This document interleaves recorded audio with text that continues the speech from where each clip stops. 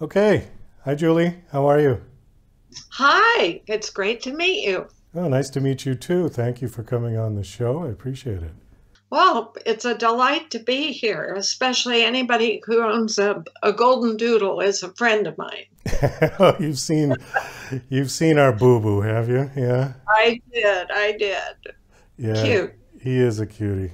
He'll be 8 years old this year. He's getting up there. Oh my gosh, that's a long time. Yeah. Well, they're so loving. Oh, he's a great dog. Very smart, but very opinionated too. Oh boy, I Yeah. know that. So you are a spiritual director, transformational coach, and author, according to your bio. Yes. Tell us what a spiritual director is. Well, a spiritual director is somebody who works with people to help them reconnect with the divine.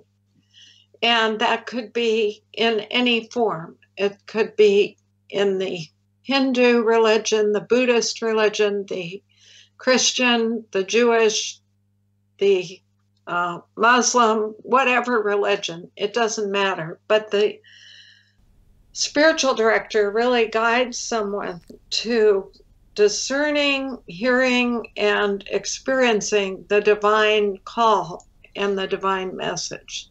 Okay, how did you get involved doing that?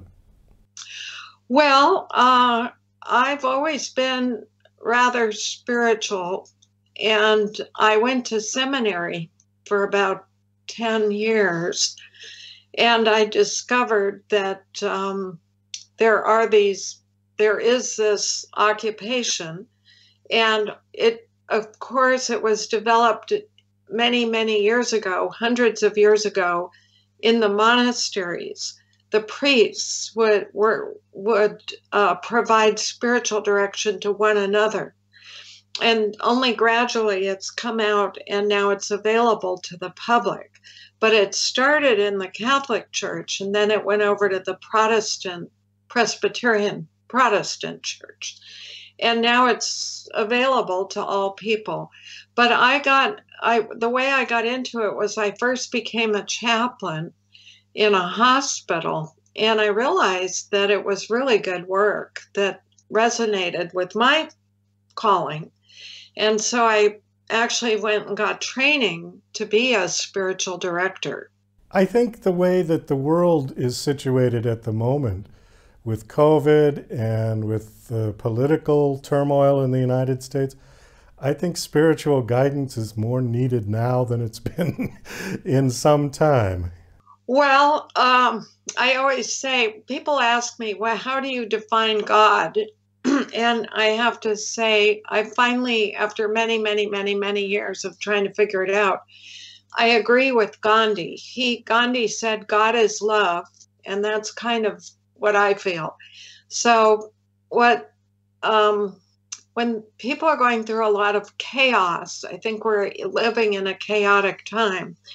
You have to have like a center or a foundation that you put your feet into. And for me, from a spiritual point of view, that foundation can be love or, genuine caring and empathy for people. Well, I think that is good. Yeah, and I do believe that. I think God is love. God is a very difficult thing to try and define. There's many different terms different people use. I don't take one particular religion over another. They do tend to overlap on a lot of the key issues. But I think the core issue of all the religions is this idea of God, whatever your definition might be. I've heard the term collective consciousness used as a way to define God, which that's okay. I can shuffle that one around in my brain as well. Well, and in some circles, and by the way, I travel in many spiritual circles, but in some circles, they are saying that humanity is now rising to the next level of consciousness. Or to put it another way, we're moving to um, the fourth and fifth and sixth dimension. And then other people that are politically focused, they say, but the world is a mess. How can you talk about that happening? It can't be happening. We're going through chaos. And so I want to put out a new idea, which is the idea that we can be doing both at once. In other words, as chaos goes up and as our awareness goes up, the chaos can become less of a focus. And pretty soon our higher awareness will bring order to the chaos. So it's kind of an exchange. And that's what I'm promoting. Well, your book is called Grief to Gratitude, A New Way to Deal with Grief. And we were talking about challenging times. And I think as well as COVID and the political turmoil in this country right now, we also have technology that is beating on people's door faster than I think they can comprehend it. And I think that's causing a lot of stress for people. Essentially, in the last 30 years, people's lives have shifted almost completely online for some things. Mm-hmm. You know, banking particularly, news gathering, how you view your media, all these things have changed so radically. So one of your talking points is pivot to change in challenging times. What do you mean by that? Explain that to us. Well, I mean, many people are being forced right now to reevaluate their housing, their financial situation, their work situation, their family setup and structure, their educational goals, and so on and so forth. So rather than it's possible, the normal thing is to just get stuck in being depressed, sad, or angry or resentful about all this change going on. But I'm promoting the idea that it's possible to make rapid change and pivot easily if you follow a few basic steps and a few basic ideas. And one of them, it's quite contrary to this emphasis on technology. And that is, I think we are at a point in time where we're in the danger of losing connection to our souls because we're so focused on the technology, which is really, the mind, it's the brain.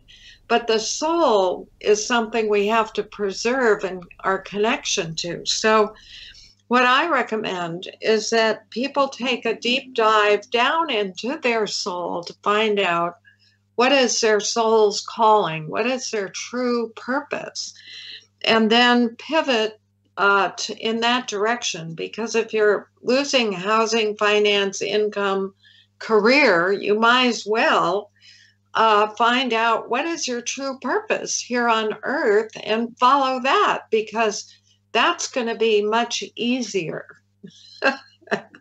And there's a number of steps that you have to, in my opinion, that would make it easy to do that.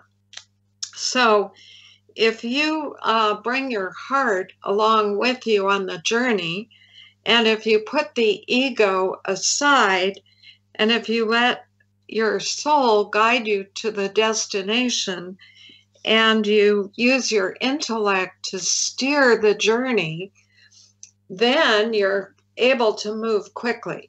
That's what I found.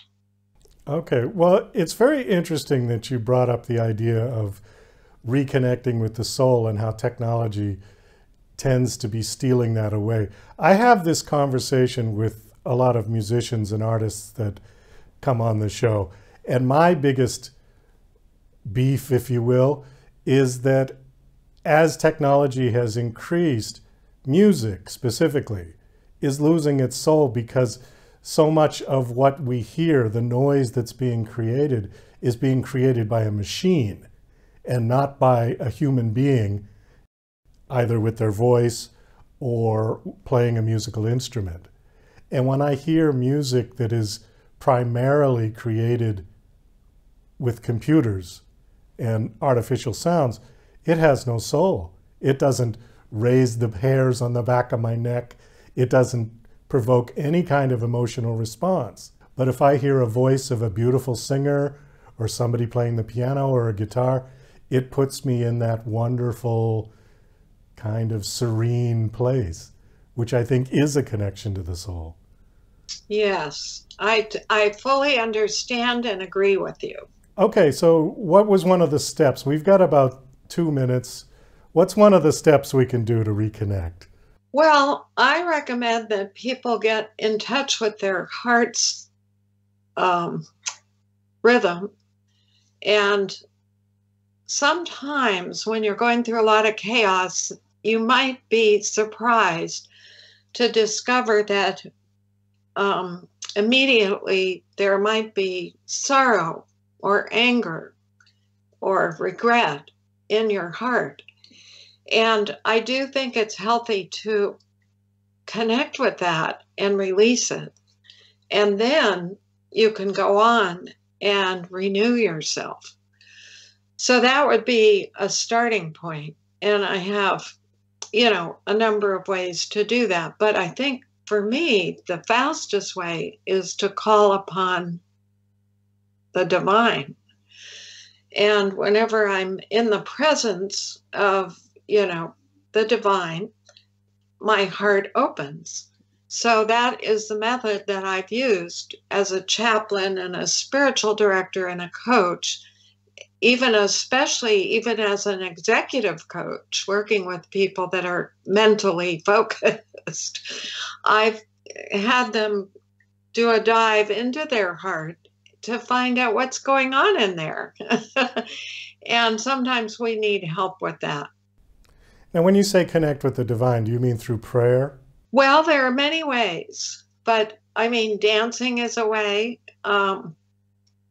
Prayer is a way. I do like prayer very much, but then that's the discipline that I've been devoted to. But music is another way to go. There is music. There's a guy who wrote this set of music called Graceful Passages, which I highly recommend for grieving or just getting in touch with your soul and the divine.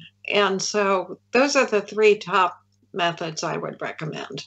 Well, it sort of goes back to what we were just talking about with music, how some music can put you in a very serene state of mind, almost a euphoric feeling. And that is probably getting in touch with the divine, if you want to use that terminology, yeah? Mm-hmm. I would go for that. Okay. I would buy that.